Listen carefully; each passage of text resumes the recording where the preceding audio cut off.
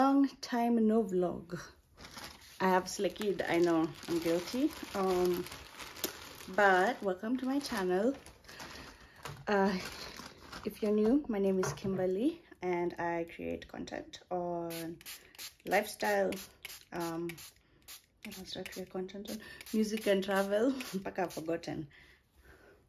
I'm using this toner because I want to take off some things on my face. And if you're a regular, welcome back. Don't pinch me. Work has been working, so I haven't been really able to get out and vlog. So today's vlog will be pretty short. I want to talk about postpartum. Yes, the magic postpartum. And just share like 4 or 5 tips on how to get through postpartum. I lost my nose ring. I'm so stressed. I lost it in bed.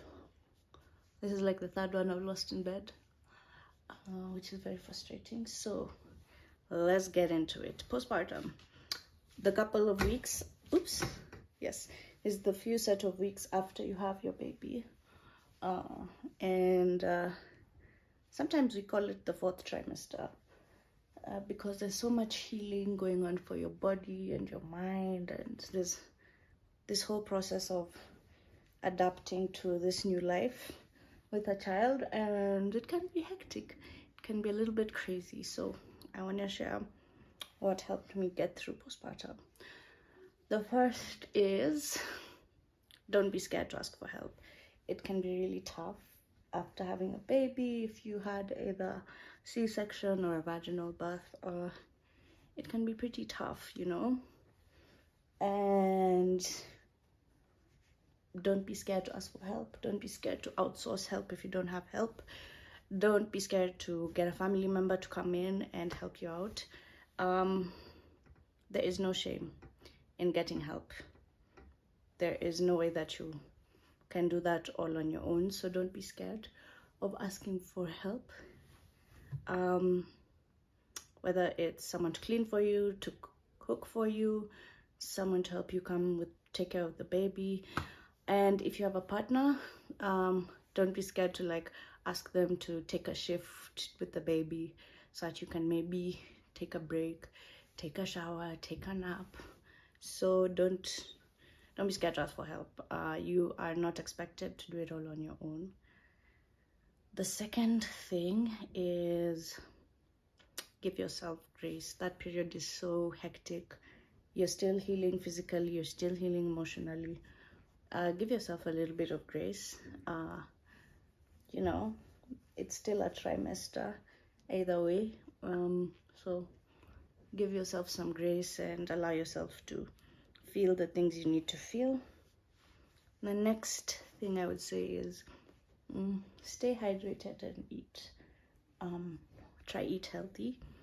I know that sounds so ridiculous. Try eat healthy. There are foods that your gynecologist or doctor has probably advised you to eat to help with milk production, to help with healing. So make sure that you're eating well, you're eating regularly, and you're hydrating a lot. I remember breastfeeding made me feel like I was totally, completely dehydrated. I used to feel like, I could drink the whole ocean. So buy those big 2-liter bottles and always have one on standby. Yes. I don't know if this thing has that thing on the other side. Yes, it does. I got this from Mozalendo Readers, and it's really cold, so I'm having coffee. Like I said, this is going to be brief. And plan ahead, you know. Obviously, you know your baby's coming. Maybe you might not know the exact date. Maybe you know when you're being induced. You have a basket nearby with all your essentials. Your diapers, your wet wipes, a change of clothes for the baby. What else did I used to have? I used to have like a pulley thing where I had a changing mat, breast pump, breast pads, diapers, wet wipes, you know. If you don't have that, that's okay. You can always use any basket. Those small, nice woven baskets, just put the things in there. Have the essentials like near you so that maybe you don't have to move that much. So that you can enjoy your rest and you're bonding with your baby. So have those nearby.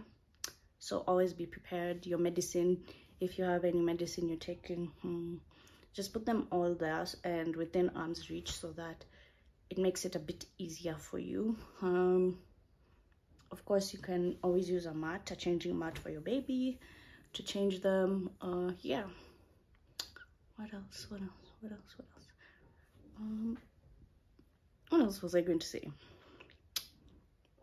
It's gone. But oh yes, find a community. Postpartum can be ghetto and you can feel pretty lonely. Find a community of moms who have just had babies, people who have had kids, and don't be afraid to, you know, let them know how you're feeling, talk to them, share, and you could also probably get a lot of insight. I use a community called Kendamaitu that has other moms, so it's easy for me to just connect there and say, you guys, I'm feeling so defeated on this front, or, you know, my baby won't stop crying, my baby has colic, what are some of the things I can do? And that community, you know, will hold you together when you feel like everything is falling apart. Because I am dashing out. Oh, I've got to take supplements. I'm at the age of supplements. So this is omega-3, collagen, and magnesium. Don't ask. Yeah, so don't feel scared to get help. If you're having a struggle with meals, you can always get someone to bring you meals. If you're having a struggle with cleaning, find someone who can come clean for you, you know, your clothes and everything. And just try find as much joy in that time as you can. I know it's not easy.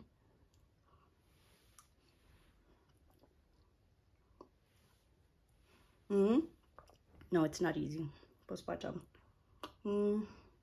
It's pretty crazy. And try to get people to take pictures of you with your baby. No matter how ghetto you look, you will cherish them much later. What else did I forget? Plan ahead, mama mia. Like plan your house ahead, plan your bags ahead. You know, when your next clinics are, obviously after you had your baby, you've been told maybe 6 weeks, come back in 2 weeks, depending on your situation. You know, everything is so diverse, everyone's situation is so unique. Plan ahead. If you know you have a clinic in 2 weeks, set that reminder. Plan if you're not driving, get an Uber, get someone to drop you, get someone to pick you up, have someone come pack a meal for you, a snack, have someone come and maybe help you out.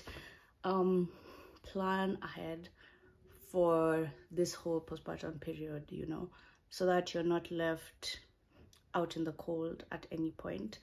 But we all know things happen, and enjoy the journey. I know that sounds so ridiculous, but try to find joy. Try to embrace this new phase of your life. Ooh, I found lip gloss. I didn't know I had lip gloss. Try to enjoy this new phase of your life. Try to find joy in it. Exercise. I don't mean like go lift 50 kilo weights. I mean like maybe try take a little walk, you know, get some sunshine, take a few walks. I don't know about up and down stairs, depending, again, your situation. But if you can, take a walk around, take a walk outside, get some fresh air. 10-15 minutes should be fine. 5 minutes also works. But try exercise, try move your body, and try take care of yourself. I looked so ghetto postpartum. I was looking a hot mess. My hair was not done. Try to take care of yourself, and I don't mean like go all out and get your face beat, unless you can. I couldn't. If you can, take a shower, do your skincare a little bit with organic products. If you have organic products, this is why I use these. These are from Boss Domain. No chemicals, nothing. This is all organic rose water. This is why I like their products. You know, even if it's just cleansing your face, or, you know, putting a fresh coat of nail polish when you have time, even if it's clear, or soaking your feet in hot water and giving yourself some time to relax. Try to also take care of yourself. Don't let yourself go that much, because self-care also makes you feel good inside. You know, you'll feel refreshed and you'll be able to take care of your baby and be present for your baby if you're also feeling good. Postpartum essentials: lots of diapers, lots of wet wipes. I will never say that you can have enough diapers. I will never say you can have enough wet wipes. Get a variety of diaper brands, because babies are very interesting. What you think is a dope brand, your child will come and be like, nah, that doesn't work for my skin. Get a variety of brands, and when you find the one that you like, you can always get more wet wipes. You'll never have enough wet wipes. Those little things poop and pee a lot. Wet wipes help. You might have medication, so medication will always come through for you. Breast pads. Woo! I found out about breast pads much later in my journey. I didn't know that there were things you could put to soak up the milk, because, well, you have a lot of milk. Breast pads, preferably, you can get reusable ones that just put in your bra and they soak, and you can change them once they're wet and you can wash them. Or, I found this out as well late, breast cups. They are just cups you put on your nipples and they collect the milk, and you know, so it's not going to waste. They collect the milk, you empty it out into a bottle, wash, repeat. Especially for if your baby is sleeping and you need a way to collect your milk. What else was so fundamental for me? Pillows. If you can still keep your pregnancy pillow, maybe you should. It could come in handy. I bought a lot of unnecessary things, some things I didn't even use. A baby cot is still here because my baby refuses to sleep with anyone other than me. Breastfeeding pillows to help you figure out how to breastfeed. A breastfeeding pillow will always be recommended as you figure out how to breastfeed. A pump. Store milk. I mean, like, gosh, if you can pump the excess milk, there are some hands-free pumps you can get. If you can't afford those, there are the normal pumps. There are some electric pumps. There's a whole variety of pumps. Get what works for you. Get a pump and storage bags to store the milk that you pumped. Always put it in the freezer, and you can mark it with a marker so that the dates are clear. And then later, if you're like me who's going back to work, your baby will have milk, so that excess doesn't go to waste. What else? Oh, get a good diaper bag, especially like for going to clinics and stuff. Don't overpack for clinic though. That was a mistake I made. My diaper bag was always completely full, and I was just going for like 30 minutes, and then I'd come home and I'd be like, why the heck was I packing all this stuff? It's good to be safe, but don't overpack your diaper bag. If you can, have a diaper bag like pre-packed. I have one that is already ready. It has diapers on standby, wipes on standby, changes of outfits on standby, and a couple of toys for her. And just take everything a step at a time. Look for communities, look for postnatal classes. I know Mama Mudhoni has a few. Take some postnatal classes. Stay ready, but you can never be too ready, but still be as prepared as you can as a girl guide. Woo. Always be prepared. And embrace the journey. Motherhood is not a destination. It's a journey. Like, try to embrace every step every day. You may not be your best on that day, but give your best to the day that you are in.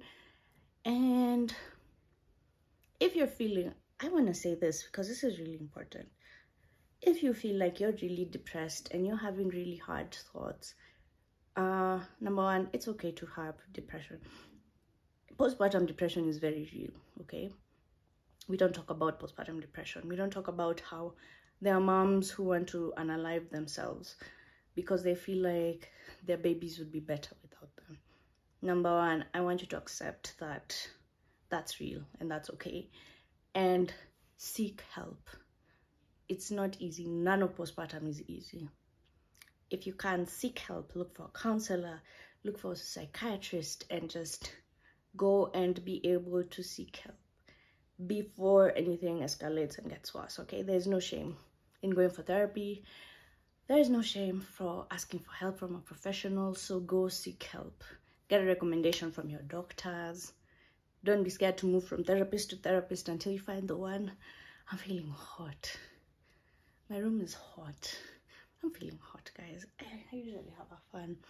Don't be scared to get help. And